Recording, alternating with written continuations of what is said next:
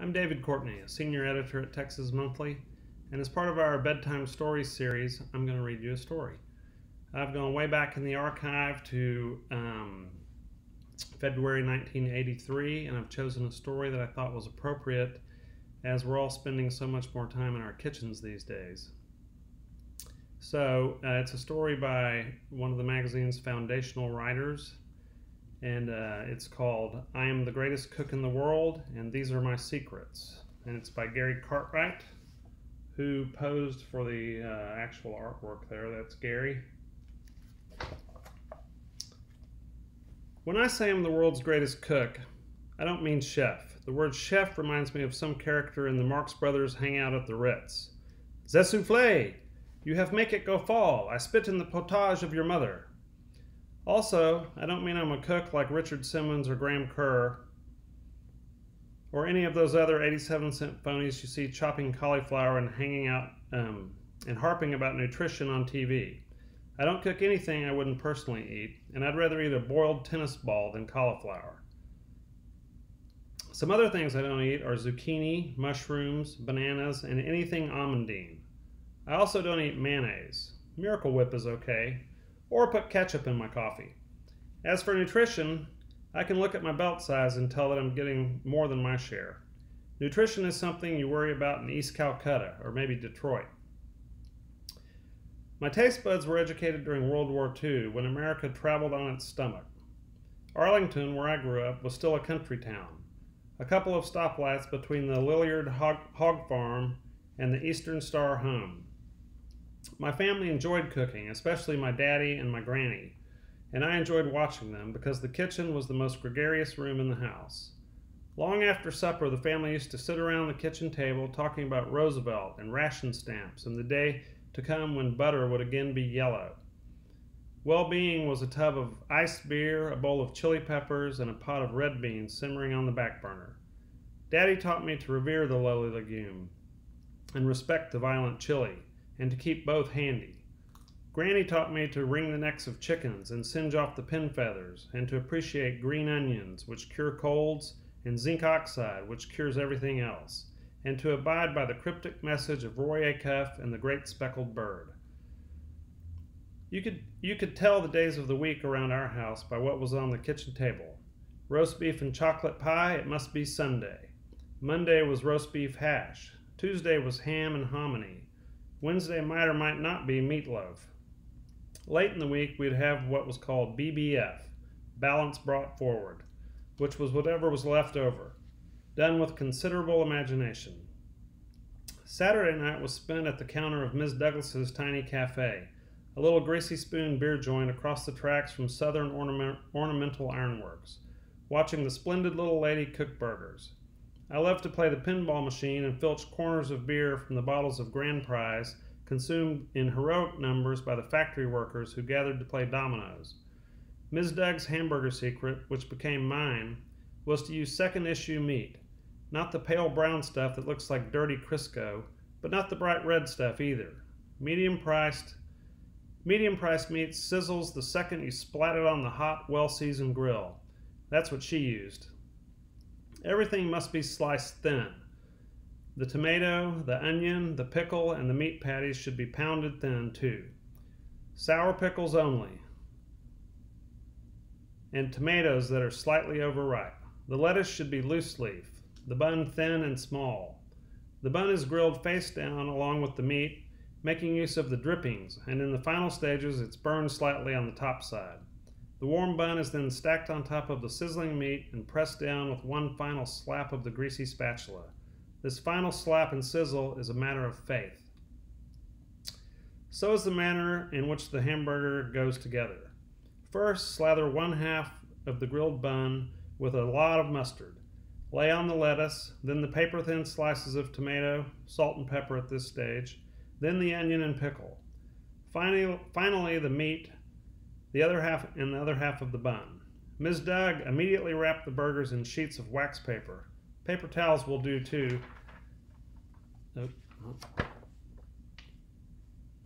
Paper towels will do to seal in the flavors and serve them so hot You could faint just inhaling the aroma. No matter how many you ordered, a half dozen was barely enough for a 12-year-old. She cooked them one at a time, so they always arrived hot and fresh. There are other ways to cook hamburgers, though none with the perfect symphony of taste and texture achieved by Ms. Doug's creation. One acceptable example is the J.G. Melon Burger, named after my favorite hamburger joint in New York. This is a thick patty of ground sirloin, grilled fast and rare and served on a toasted English muffin with Dijon mustard and a slice of purple onion. The other worthy is the specialty of a walk-up stand a couple of blocks from the Tarrant County Courthouse in Fort Worth. Famous hamburgers, I think they call it. What they do is pound some chopped onions into one side of the meat before grilling. The buns, of course, are grilled along with the meat and onions. The only condiment is mustard. Incidentally, if you don't own a well-seasoned grill, a heavy, well-seasoned black skillet will do. If you don't own a heavy black skillet, do what the French do, run for it. I was a freshman in college when I discovered that raw hamburger meat won't kill you. Steak hunt, I call it now.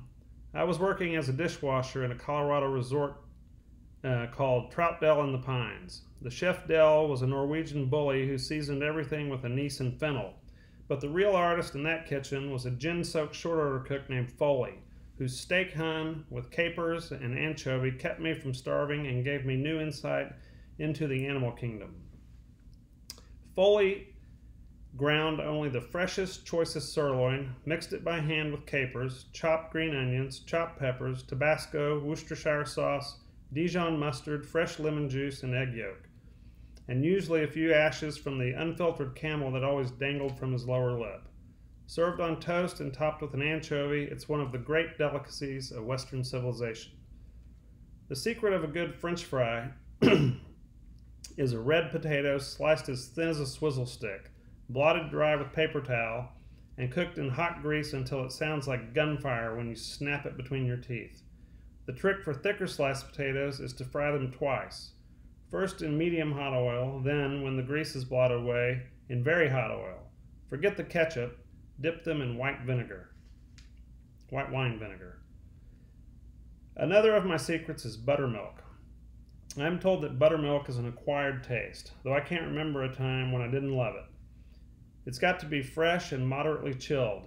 Taken straight, it's indispensable for a hangover after a 3-day drunk. And mixed with toasted day-old cornbread, chopped green onions, salt, and freshly ground pepper, it's far superior to yogurt. You can achieve the perfect crust for fried chicken by marinating the skin pieces in buttermilk for several hours prior to frying. Shake off the loose drops of milk and double dip the pieces. That is, dip them once, set them aside for about 10 minutes, then dip or roll them a second time in flour seasoned with salt, pepper, and a lot of grated Parmesan. Cook in sizzling hot vegetable or peanut oil mixed with a few spoons of bacon drippings. It'll make you sing and chop cotton. A buttermilk bath is good for any food that is battered and fried, such as oysters, shrimp, chicken livers, and the mandatory chicken fried steak. People who didn't grow up in Texas believe that chicken fried steak is a put-on, like those jackalope trophies you see in roadside souvenir shops. It's even possible, I suppose, for people born and reared in Texas to be suspicious of this ethnic creation. Witness that renowned fop, Larry McMurtry, who once wrote that chicken fried steak looks like an old piece of wood with the paint sanded off. For all I know, McMurtry has never eaten a real chicken fried steak. For all I know, McMurtry was born in New Hampshire, the illegitimate son of Noel Coward and Amy Semple McPherson. It is true that only about 1 out of every 96 chicken fried steaks prepared commercially can pass muster. It has taken me years to reproduce and perfect the stiff brown fried meat that they used to serve at the Shorthorn Cafe on the campus of North Texas Agricultural College in Arlington. Start with ground steak, trimmed of all fat. Get the butcher to run it through his tenderizer, or do it yourself by pounding the flesh with the blunt edge of a knife blade. Give it a short soaking in buttermilk, not more than 20 minutes, or it will fall to pieces in your hand. A true chicken fried steak is double dipped in seasoned flour, but an interesting variation is the country fried steak, which is prepared with a single dusting of flour. Either way, cook in very hot oil until pieces are crusty and dark brown. Fried chicken or steak should always be served with a lot of cream gravy. Basic browns and whites. Basic browns and white, author Dan Jenkins calls them. Jenkins doesn't eat anything that is not brown or white, or that still has eyes or legs. The way I prepare cream gravy is to do what Jenkins would do in the same situation. I yell for my wife. This is her method. First, drain the cooking oil and scrape away most of the glaze from the bottom of the skillet. Return 6 tablespoons of drippings to the skillet and make a roux by stirring and browning 6 tablespoons of seasoned flour. Slowly add milk, about 1½ cups, stirring constantly until the gravy has a free-flowing liquid consistency. Keep stirring over medium heat until it thickens, which won't be long. Salt and pepper it. Gravy is always served with biscuits, also with slices of fresh tomato when available, and some onions and cucumbers marinated about 15 minutes in heavily peppered vinegar. During the hot summer months, fresh okra rolled in 2 parts cornmeal to 1 part flour and fried in oil or bacon drippings is compulsory. Forget all the crap you've heard about dipping okra in egg yolk. Okra is born with all the sticky stuff it needs. Folks in the East have never heard of okra, a vegetable introduced by African slaves from seeds smuggled from their native lands. But Thomas Jefferson is said to have been addicted to it. Jefferson believed its absence in the diet explained the weakness of the British character. Like all good Texans, I have my own secret recipe for red chili. I buy a package of wick fowlers and follow the directions.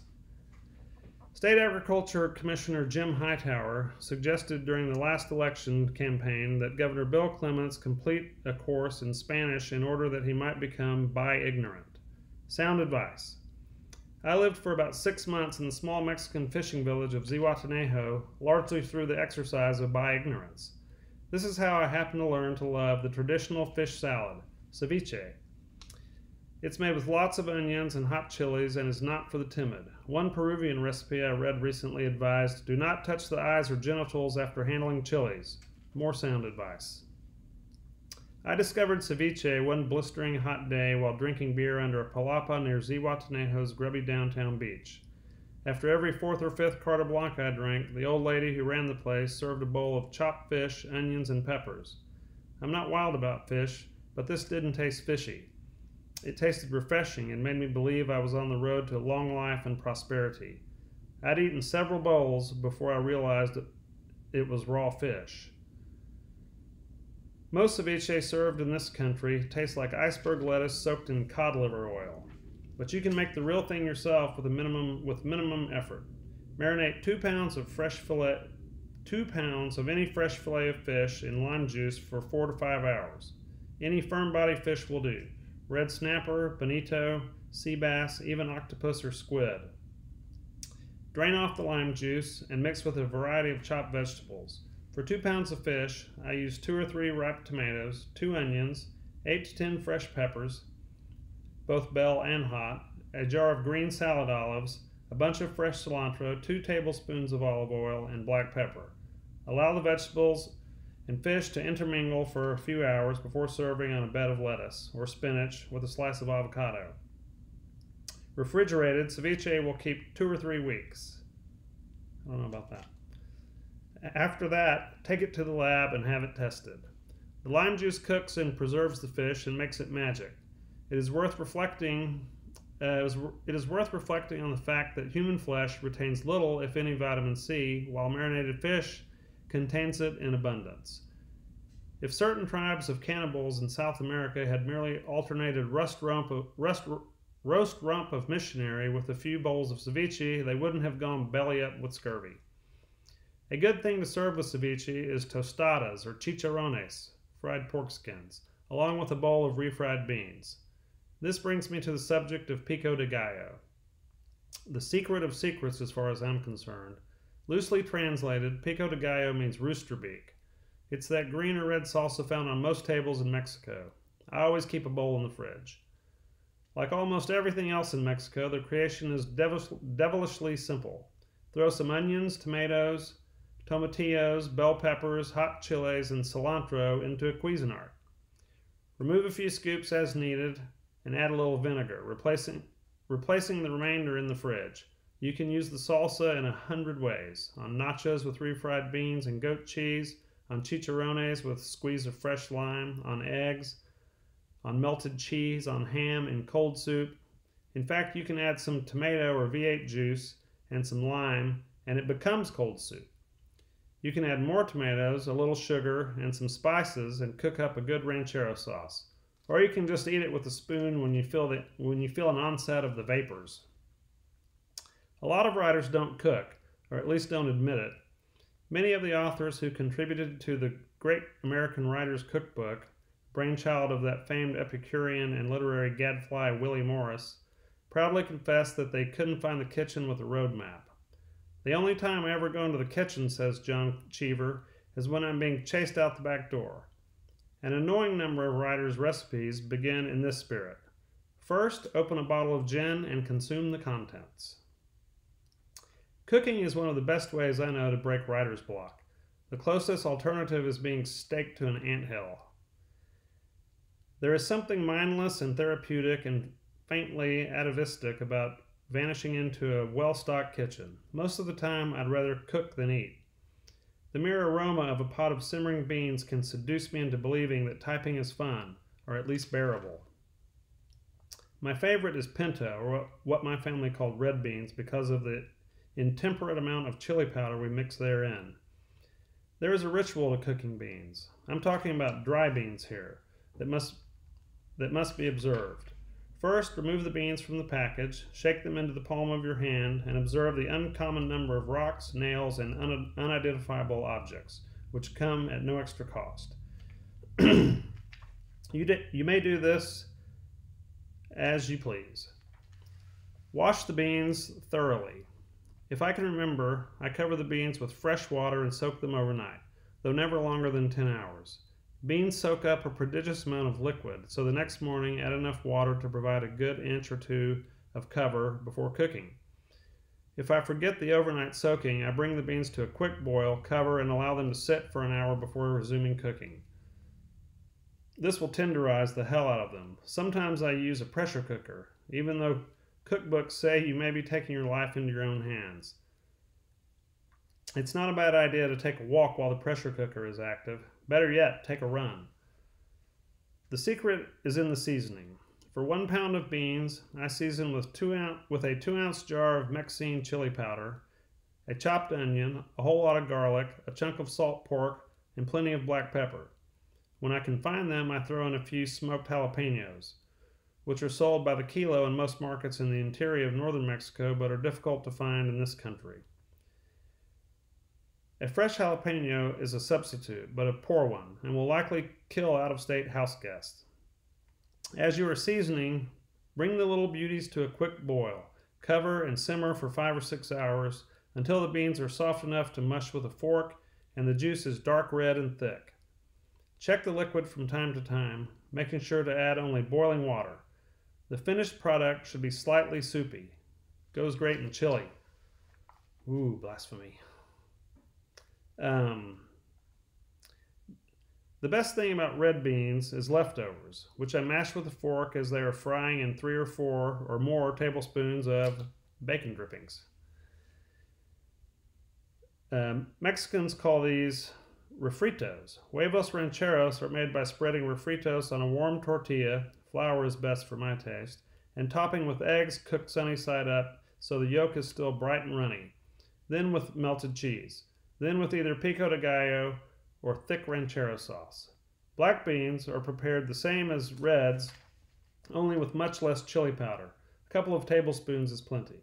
A few celery tops and smoked ham hock instead of salt pork. If you cook the blacks until the juice thickens and the ham falls away from the bone, you've got the makings of a great soup. Skim off the bone and fat and run the beans through a blender with a little red wine. Garnish with lemon slices or chopped cilantro or grated Parmesan, or all 3.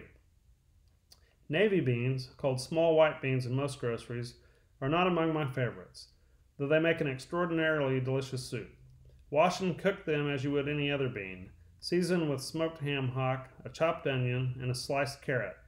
When the beans are well cooked, stir in these ingredients: some chopped celery tops and a little chopped stalk, 1 chopped bell pepper, 1 chopped bunch of green onions, and a small potato diced. Add more water and cook over medium heat, stirring occasionally as the soup boils and begins to thicken. Finally, add a package of chicken noodle soup mix, 2 jars of pimentos, and a half a bay leaf. Tabasco is optional but highly recommended. Cook over medium-high heat for another 20 to 30 minutes until the soup is rich and thick. Skim off the bay leaf and pieces of ham fat and serve with cornbread sticks, buttermilk optional, and very cold bottles of Czechoslovakian Pilsner poured into slender, tapered Pilsner glasses, compulsory. Finally, a word about what I like to call the happy accident. No accident in the kitchen, short of catching your hair on fire, is without redemption. Here's where the spirit of adventure comes strongly into play. While researching this story, for example, I invited several friends over for one of my specialties, fettuccine alfredo. After warming up on several bottles of very good and very cold Chablis, I accidentally boiled the Parmesan instead of the pasta. When I discovered my mistake while grating egg noodles, I knew that I'd had another happy accident. The problem was not the ruined fettuccine, but what to do with a half pound of hard-boiled cheese. I simply scooped it into a pie pan, added some allspice, topped it with a graham cracker crust, and baked it for several minutes. Served with raspberry sauce, it wasn't half bad. That's the end of the story. Thanks for listening. Be safe, and we'll see you on the other side.